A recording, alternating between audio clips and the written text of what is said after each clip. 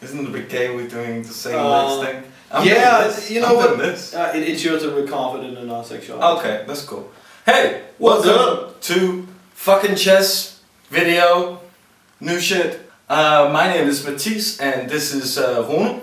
Today we're gonna be analyzing a game played very recently. In the World Cup, it's Kramnik versus Andreikin. It's a very, very beautiful game where Kramnik really shows his class, really shows why he became world champion. He really crushes Andreikin in the crucial game. He draws the rest of the game to win the World Cup, and a metric fuck ton of money, $96,000, is actually what this game is worth. So that's pretty impressive. We have this thing called Fucking Chess. It's a Danish group where our mission is to make chess more appealing, less nerdy, more sexier, yeah. Definitely, yeah. More fresh. Yeah. So we are in no way experts, yeah. But we do have love for the game. You know, and there's actually a really interesting anecdote that describes how our analysis couldn't possibly do justice to this game. The anecdote runs like this. Back in the day, Karpov and Kasparov played these marathon matches for the World Championship, you know? Yeah, yeah. And they really hated each other, both politically and on the chessboard. They were like fire and ice, and they slandered each other in the press often. And at some point, this interviewer is asking Kasparov, saying, "Mr. Kasparov, you're always seen after your games with Anatoly Karpov really enjoying yourself." And I already had too much to drink. Go on, proceed. You're really enjoying yourself and enjoying each other's company while you're discussing the game, but you hate each other so much. How can this be? And Kasparov looks the interviewer straight in the eye and says, "You know, you have to understand that Karpov is the only person in the whole world that actually knows what I'm talking about." So. And that's true somehow, and that's true somewhat. So we have to... and we probably know less about chess than the reporter, and less than all the nerds online who did these analyses, but we still feel like we can add something to the table. Yeah, we can bring some sexiness to the table. And maybe some rum, and some cigarettes, and see where it takes us. Yeah, I have a really nice cigar as well, so I think we should get to it. Let's get our game on. Yeah. Alright, man. That's... okay, we do a cheers and a high five. We just switch glasses. We're that good friends. Mm. Alright. So here we go again. Here we go, yo. I'll be representing Vladimir Kramnik, who should be very well known to you. He is the only human to have ever beaten Kasparov in a match. He took the World Championship title from the legendary Kasparov in the year 2000. And I will be Dmitry! Dmitry Andreikin, yes, okay. Yes. Who, they are both Russian, of course, and of course. Kramnik is by far the older player at 38. They do represent two different thus tendencies in chess. Like, I like representing this guy, because he's part of this sort of new breed, of course, along with... How old is Dmitry? Dmitry is 23 years old. Yeah, and Magnus Carlsen, of course, is 22. Both beautiful players. Yeah. I mean, Magnus, we all love him. Maybe the best chess player ever, / model. And we have all these new young upcomers, like... Who we got there?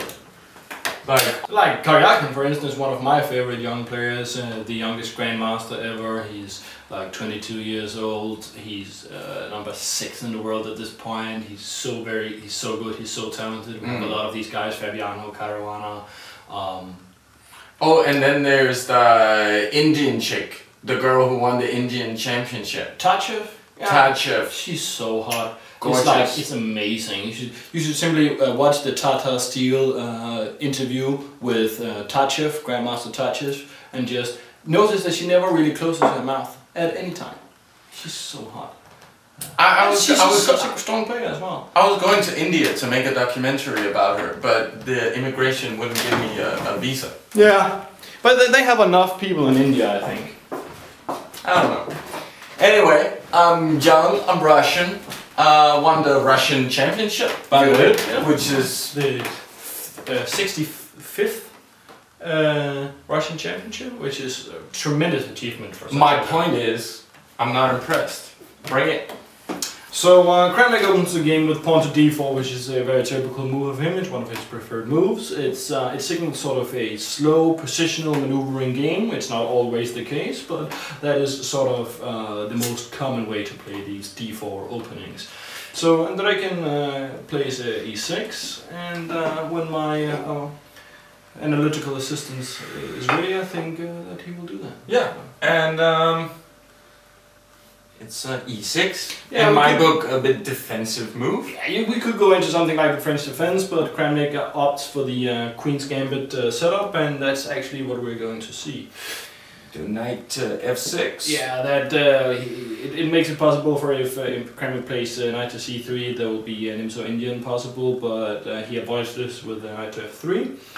And then we enter sort of a Queen's Gambit declined with d5. So yeah, and then we pin the knight. Kramnik simply pins the knight. It's very book line stuff. It's one of the main lines. Been played like denies the pin. Of course, denies the pin. I'll just develop another knight from Kramnik's point of view. So. And I'll be get the fuck out of here. Yeah, this serves two purposes. Of course, we'll the bishop has to decide which diagonal it will be. I mean, it could also go to one of these diagonals, but it will go here. And also now this pawn is no longer on h7, and a very typical setup in the Queen's Gambit declined positions is we'll have a queen on c2 and a bishop on d3 will be like a battery attacking this pawn. I'm not scared. No. And Andreikin wasn't either. So, but I got back with the pawn, and there's a simple castling move. It's all very standard, and then we see e3 from Kramnik's point of view. So at this point, Dmitry Andreikin has to make a stylistic decision about what area he wants this game to go in, and he can't.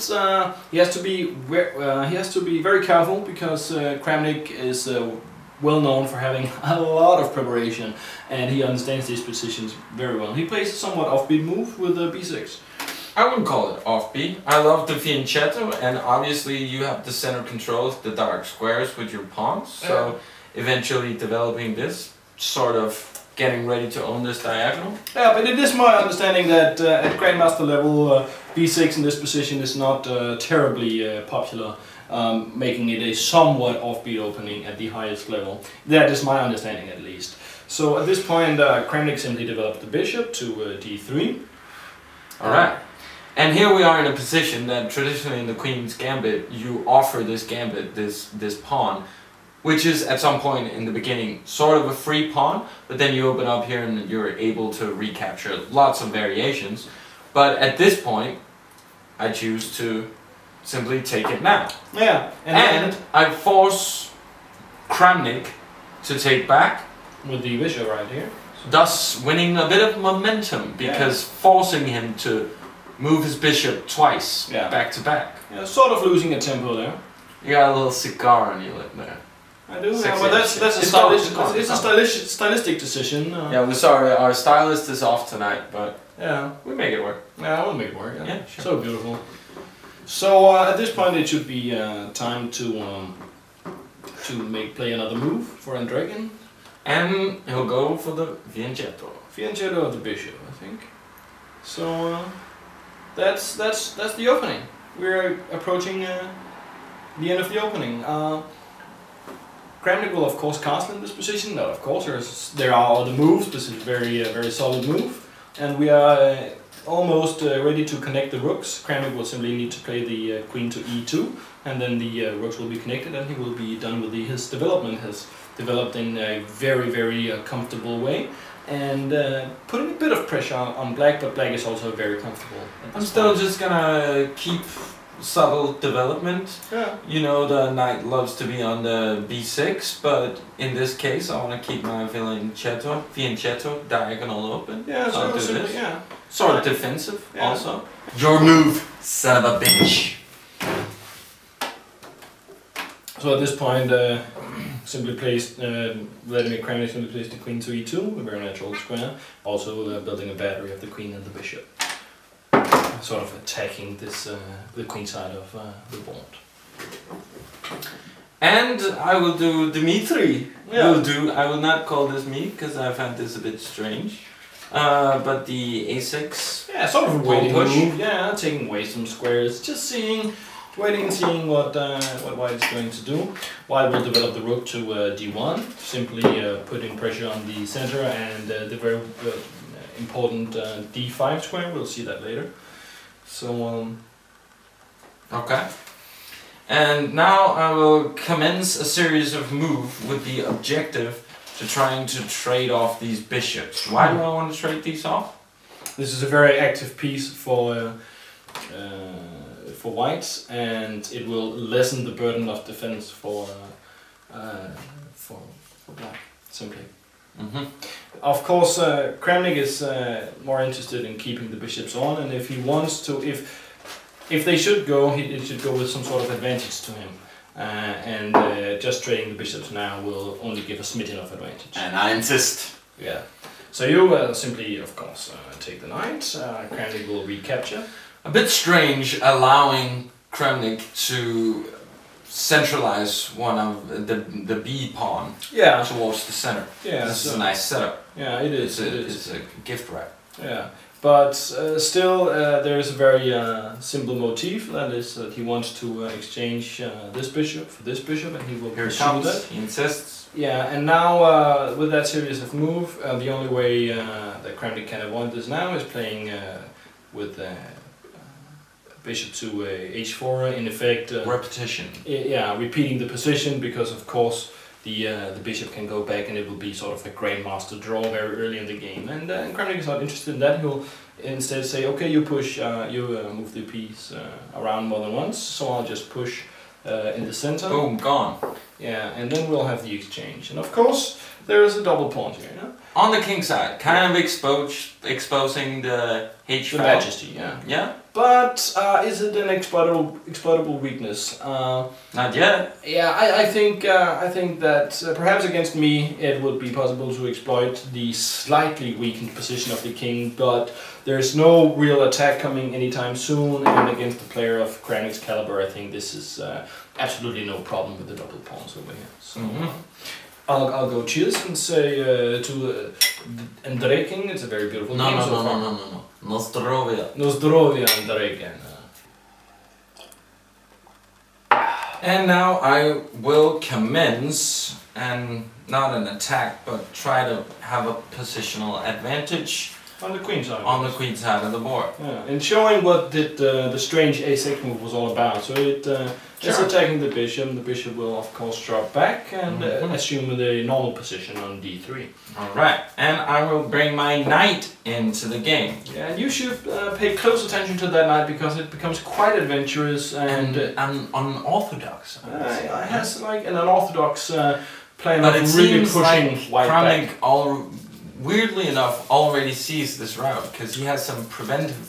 Yeah, he plays what I consider to be a strange move, simply queen to e3, but it's a very strong move, it's very accurate, and we'll see in just a few moves why he is that he does that. One of the reasons. This is a sexy move. Yeah. He puts the knight on the rim, which is against the rules. Yeah, sort of. Yeah, knight on the rim is dim, that's what we're saying. It's springer på randen på spanden, as we say in Danish. Yeah. Meaning something... a rule of thumb, at least, right? Yeah. And your kid brother, who plays chess as well, and we all love the guy. The Sun King. The Sun King. Yeah. Has this thing that if it's a convention that something is bad, he loves it. Yeah. So like he will claim that the new Star Wars are better than the old ones. Yeah, and he'll claim also that the Knight on the Rim is like the best fucking thing. awesome. Yeah, that's the best thing ever. Yeah. So it's the adventurous Sun King Knight ramble that has commenced. Yeah, correct. And Kramnik simply drops the bishop back, attacks the knight, and also exposes the defense from the queen to the pawn on c3. So the slight he's weird simply, queen move before makes sense. It totally makes sense. He simply says, yeah, you'll just do whatever you want, I'll just maneuver my pieces slightly, and I'll have an excellent position. You'll be as adventurous as you want. And, but the Sun King, your brother, uses this as, you know, like an element of surprise. Yeah. I don't think Kramnik's not impressed. No, I don't think he was impressed or even. But the adventure continues. Yeah, he does, and attacking the rook, of B2. course. Yeah. A one-piece attack. Yeah. The only black piece on your half. Yeah. Yeah, of course. So it's a very simple attack, but of course the knight attacked the rook, which was on d1. But the idea was, of course, just to win a tempo to get the knight. I got more tempo in this knight. Yeah. Queen. What? So now the knight is on c4, which was the square that black got control of, which started as early as the strange move a6. So now we see the idea in all its glory. This is a pretty sexy position. It is a pretty sexy position. Also, the rook has moved twice now because Kramnik would want it to be on d1, but Andreikin forced it to be on b2. So that's a pretty sexy play.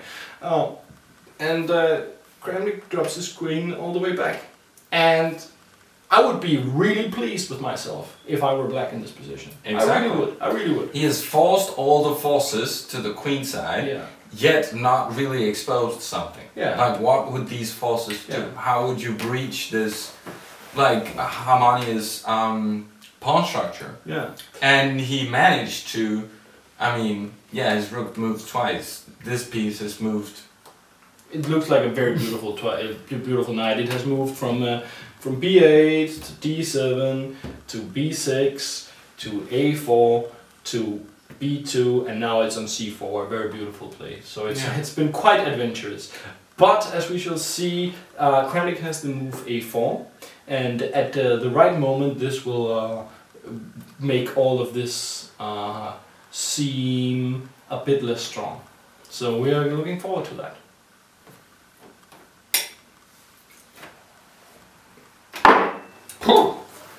Of course, in this position, Kramnik has some very nice center control. He has some very nicely coordinated pieces and a very safe king, so he's very comfortable in this position. At this point, the somewhat timid opening play of Dmitry Andreikin has to come to a close, and he has to fight for some initiative or fight for the central control otherwise. I mean, he has to take advantage of the fact that he's that young, so, I mean, he's not reckless, but he can't just roll over and die. No. When you have this positional master in front of you, right? Alright, cool. Attacking the center. Of course, he plays c5. Trying to grab some initiative. Yeah. And that makes so much sense, counter-attacking in the center. When you are attacking the center, remember this, kids, you're being attacked in the center, you can't attack in the flank, and vice versa. So immediately Kramnik plays a4. Yeah, and kids, remember this, don't give a fuck. Yeah. So the pawns in the center are exchanged, and the Kramnik establishes a very nice pawn duo by recapturing. But so, okay, I just said don't give a fuck, claim initiative or whatever. But he just gave Kramnik two powerful center pawns. For what? Yeah, for one very simple thing, actually. A very nice c-file, indeed. An open file. This is Nimzovich style. Yeah. Boom. I get it. Rook to c8. That's owning the file. Yeah. Not, to say the least, Yeah. pointing indirectly at the queen. Yeah, that's an X-ray attack on the queen. Oh no, I'm a chess player. I don't do that kind of stuff. No thank you. Yeah. Let's talk later. All right. So the queen is indirectly attacked, but we have this issue out here, so that we are going to resolve immediately. Kramnik captures the pawn and gets what it is he wants. He wants a very simple thing. He wants a target, and what we have right here is a target. So he can now slowly improve his position and maneuver around and attacking this pawn. So immediately he has though to take care of this X-ray attack on his queen. He'll move the queen to e1. But time out. Yeah. Move it back. Yeah, I'll move This it back is here. where that Kramnik is way smarter than all the people who analyzes this, and way smarter than you, and obviously thus way smarter than me. Is this not a free pawn? He can just capture straight away. With the rook. That looks like a free pawn. So that's an open question to our viewers. Exactly why wouldn't you take the pawn on b5? If you remember the anecdote with Kasparov and Kramnik, that's sort of the reason that we are not completely... And also we decided not to get into too many variations. We're trying to keep it simple. Yeah, we're trying to keep it simple. Yeah. And yeah.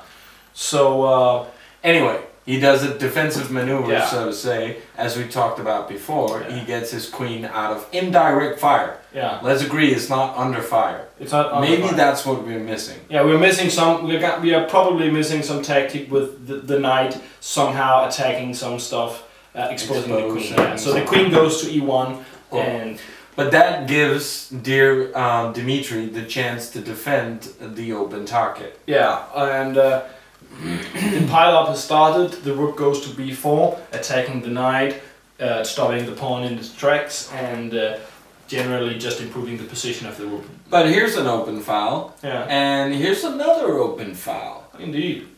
I claim this in the name of Nimzovich. Yeah.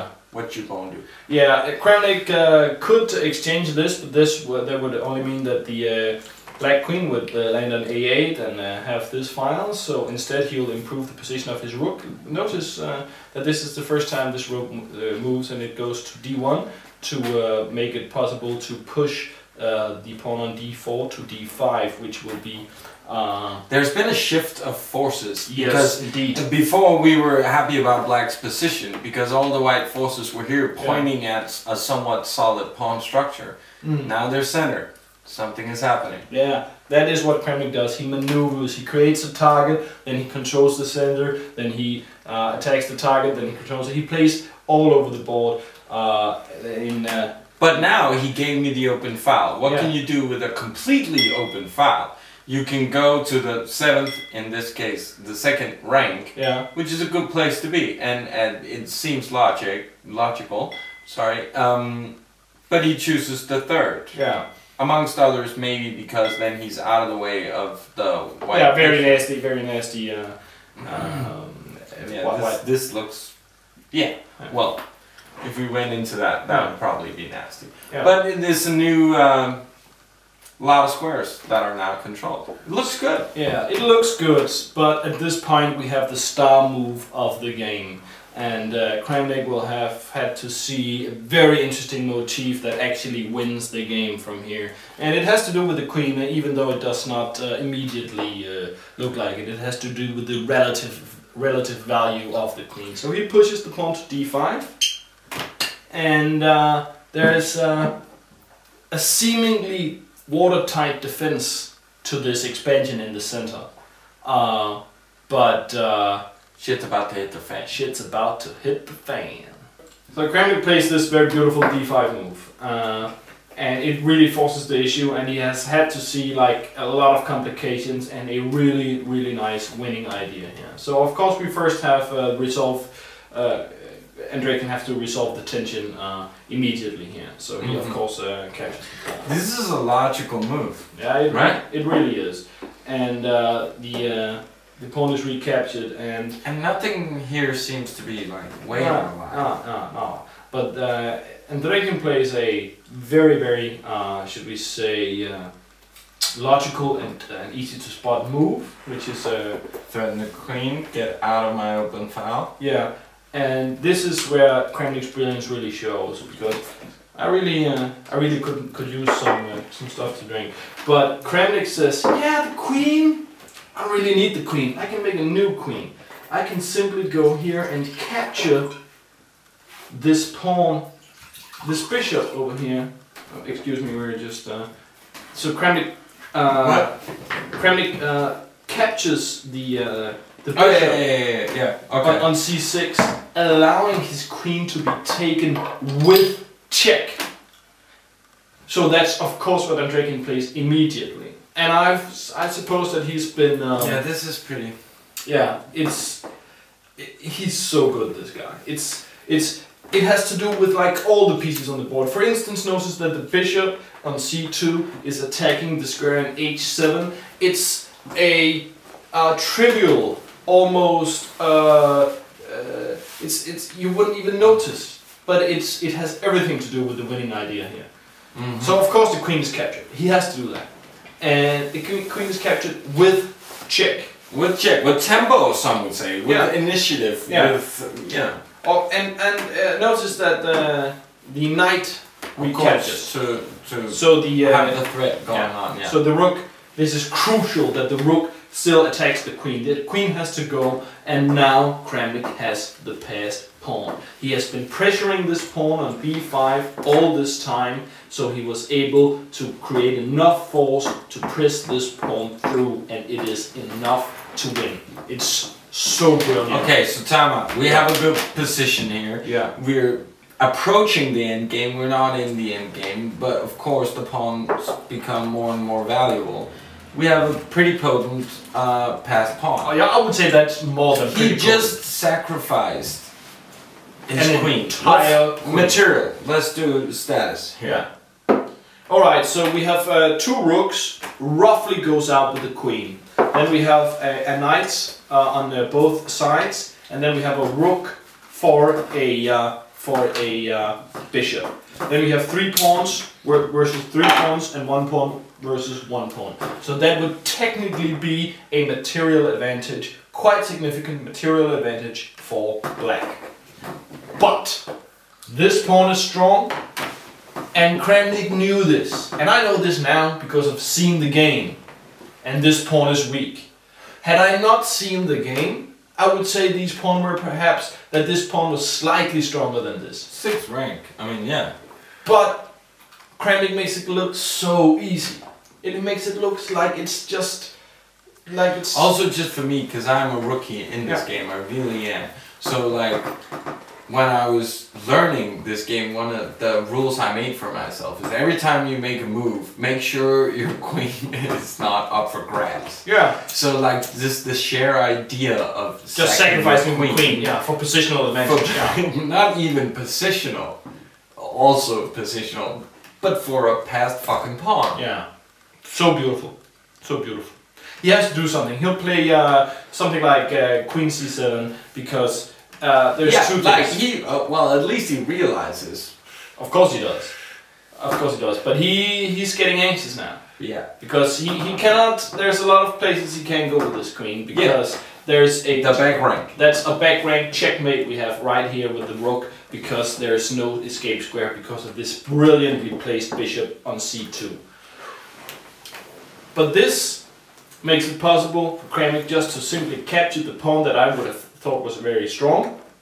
He just captures it. The queen cannot take the pawn on c6 because that's just checkmate right away. So he has to try to keep pressure over here by eliminating the threat of an immediate back rank. He plays g6. Now he's able to take the pawn, but that gives Kramnik the crucial tempo to simply play rook to c5, attacking the knight, and more importantly, much more importantly, defending the crucial passed pawn on c6.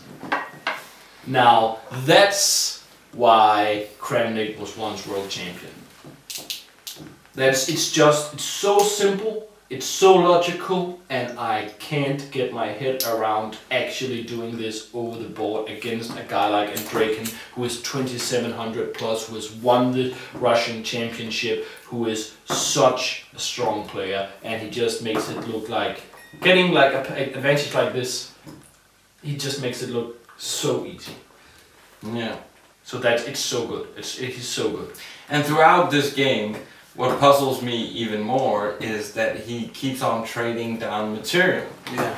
Which is, if you have a positional advantage, you don't want to trade down the material. Because then it ends up in an endgame where the material advantage is going to be even more clear. But if there's something that Kramnik likes, it's an endgame where he has some positional advantage that only he fully understands. And that he really shows how he outclasses his opponent in this one. Because he understands this material imbalance. I would be quite happy to be black here if I was playing you. Quite happy to be black. You're better than me at chess, so But I would have a nice queen, a nice rook, and I would have to, find a place for this, but I would feel my king was nice. Some double pawns over there, in theory, maybe exposed. Yeah. But Kramnik figured it all out and thought, this pawn is simply winning. It's simply winning.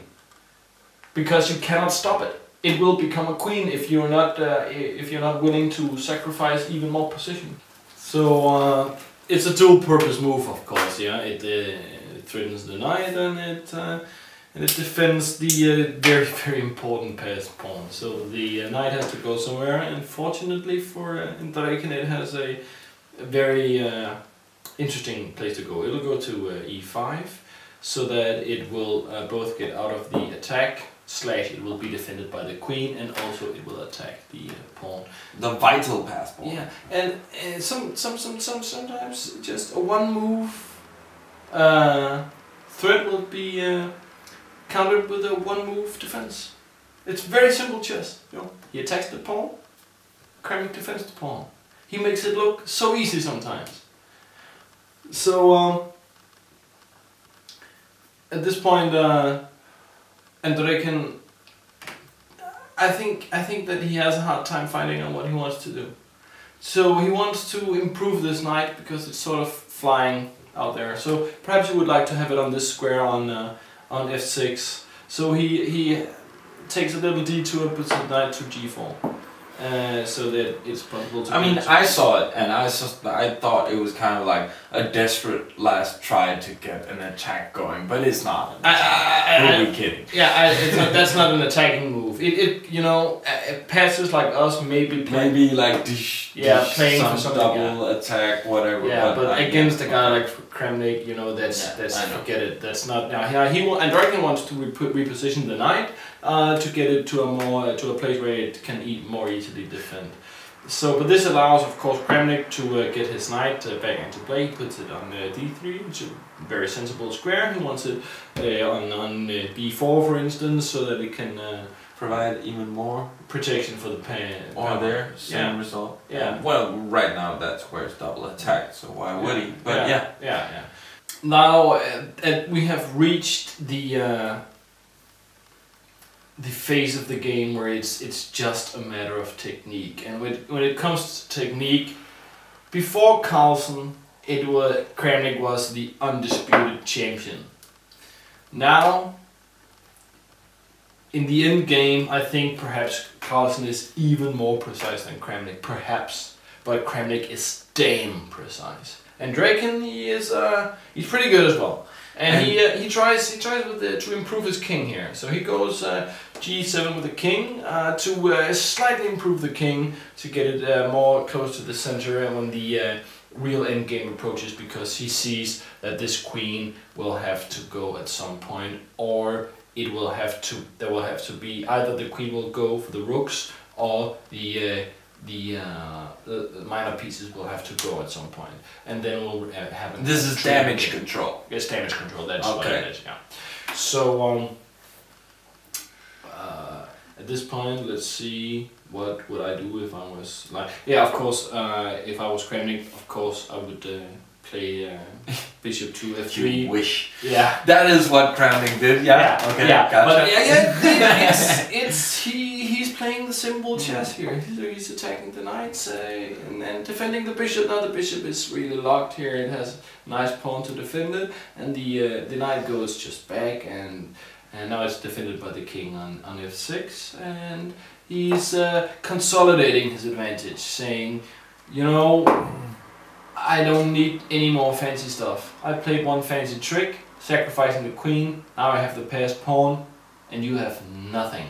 You have nothing. I completely see that Dimitri is on the defense here, but still the material, I'm just, you know,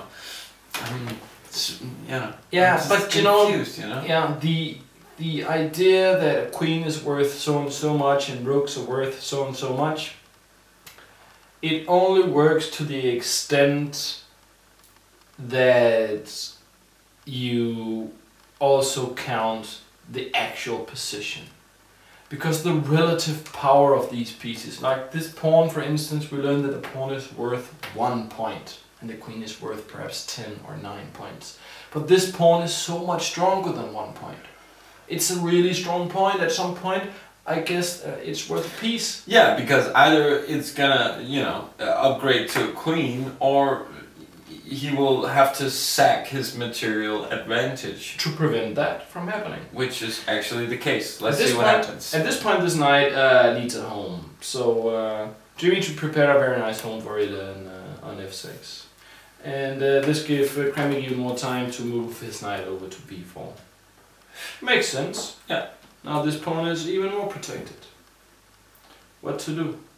So Andreikin is struggling really in this position. He doesn't really have any good moves. He played h5 and yeah, what are you doing? Sorry. Well, no, h5 with the pawn and yeah, move like that. It doesn't really do anything. It catches a little more space, but it really, to my eye, to my non-grandmaster eyes at least, it doesn't really do that. Well, I've already established myself as an amateur, as I assumed it was another move. But I'm a big fan of the king attack whenever I get desperate. He makes a little room for the king. Are you thinking about Herb's no, it's not. Yeah, it's not going to work. I don't see it's not going to work. But yeah. So at this point, Kramnik simply doubles the rooks, saying, "I now have all my pieces defending this pawn. Exactly what are you going to do?" Now this guy, the king, this motherfucker right here, The boss. yeah, he's the boss. And had he been here, then this whole thing would have been totally different. But since he's on g1 and has these nice pawns and this nice bishop defending him, there's absolutely no way for this crazy queen to get inside the structure. And as long as that's the case, then the attacking power of the she's keen to be a queen to attack. Word. Nah, but the point is that the attacking power of the queen is relative to the king's safety or the looseness, so to say, of the pieces. I'm so drunk. Are you drunk? I'm drunk. I'm very drunk. Yeah, cheers. Cheers. Drunk. Making movies, having fun. And walking around the world. Cheers. Cheers. Knight to d5. Threatening the queen. Yes. Forcing the exchange of more minor pieces, which is exactly what Kramnik wants in this position. A simple, non-threatening endgame in which he can hone his advantage. He plays queen to d8. Yeah, because he's now allowing the pawn to advance. But there's two reasons for this. First of all, he cannot have his queen, his most valuable piece, well, not counting the king, his most valuable piece, just having the role of blocking a pawn. That's simply not good enough. So, he would really love to be able to play rook c7, so that would be so great for him. But of course, in this position, Kramnik simply plays c7, and this really forces the issue. The rook takes the pawn, and that was what we talked about. Either you allow him to get a queen, or you're now down on material, which was the only hope you had before. So it's over. He's getting some interest for his pawn. So the queen captures the bishop. And from this point, if it was just you and me, it would be a game. If I would have the backside, a fight. But against the player of Kramnik's caliber, these two rooks, combined with the supreme safety of the king, is actually more than enough to win. And if you consider points, because now there's not past pawns anymore, like queen 9 points, two rooks 10 points. That's a small difference. Even and you can't count the double pawns. The double pawns, but it's enough. So that's Kramnik's style. Like Carlsen, like Capablanca, like Karpov, like these guys, the positional players. That's how they play. That's how they do. They find some small thing, some small thing, and then they just hone it and improve the position slowly until they have something like this, which is a technical win for them. Andreikin knew that he was lost at this point. Kramnik knew that he was should he have resigned? Not in a situation like this, no. Not Also even interesting, we see this tendency. I think it was actually him who played Carlsen recently, where they played to the very bitter freaking end. Even in an end game. Are you talking about Kramnik? No. My beautiful other young Russian friend played Magnus, where they actually played to the end. Yeah. There was a lost position, but they played to checkmate. And a lot of people were like, why didn't they resign? Yeah. But some talked about that there's a new tendency of these young players who was like, let's play. And like, for me, like, he could have resigned here, it's just realistic. If I was a spectator, I would be going like, what the fuck? Play. In other positions, it's much more complex. But they see 7 moves ahead, I don't. I sometimes wish that they would play it to the end. Yeah. That is the case of this game, not all the way to the end. But I like that tendency. These young, eager players, they just want to play chess. Yeah. Like, let's not stop here, even if I lost. I know it's a gentleman's game, and it's considered gentleman-like to resign, but... I agree. You think Fischer had the tendency, as they say, to play to the bare kings. And you see how Carlsen, everybody says that's a drawn-in game. No need to play anymore. And he plays on and he plays on, and 40 moves later, somehow he's winning. And then 20 moves later, that's a win.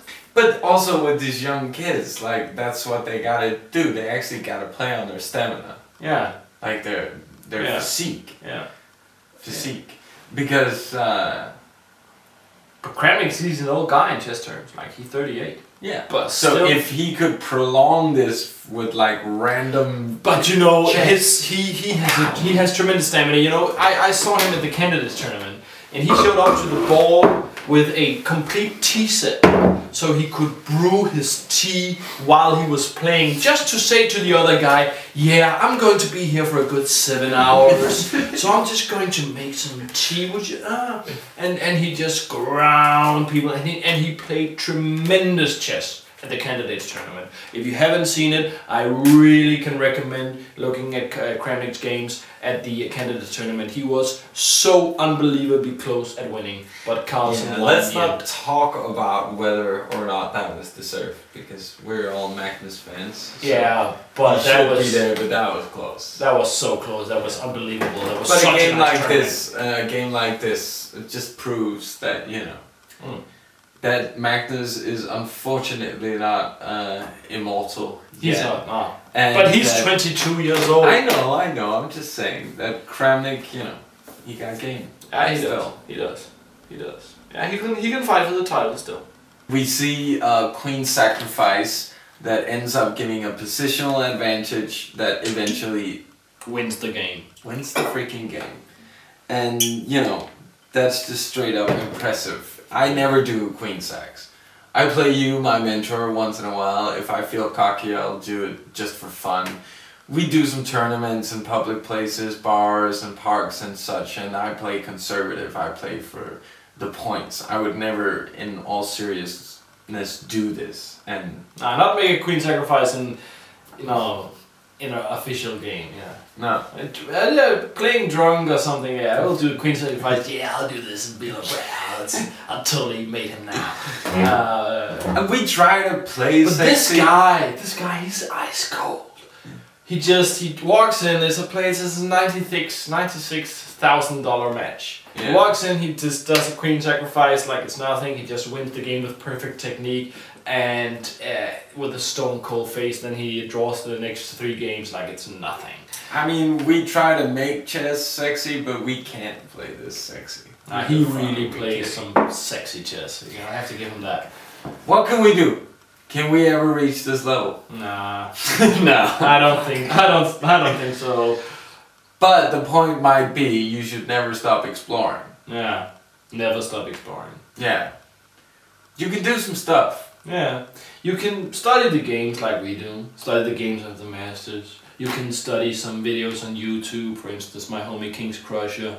Backyard Professor. The Backyard Professor. My favorite. Check that guy out. Yeah, that guy is awesome. Also, Backyard Professor, if you are watching, our challenge is still standing for a online chess match with dual commentary. We would so love to do that. Also, I have to give a shout out to Chess Explained, Majnu, Jerry the Chess Network, all of you guys keeping the community alive. You are so awesome.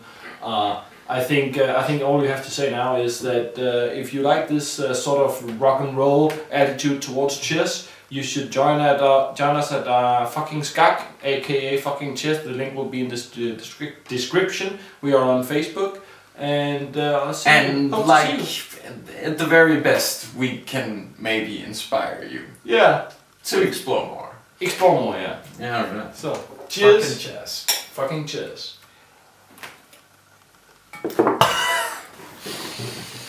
That was quite a handful.